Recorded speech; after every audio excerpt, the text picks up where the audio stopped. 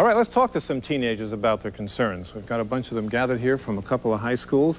What's on your mind? What are the big concerns today for teenagers? Is it college and dating, or is it AIDS, or drugs, or what? What do you think? Stand up for me. Give me your thoughts. For the most part, out there in Oakland, it's probably the drugs, the way they circulate around the schools, the area, the places where people are. Also, sex is cool, though.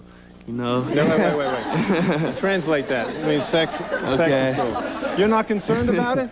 Okay, well, I'm concerned about the sexual transmitted diseases such as AIDS, gonorrhea, chlamydia, and all that. So that today's teens, we are more prepared with older people showing us what to do. You know, it's feel better. You know, it's better for you to talk about it openly.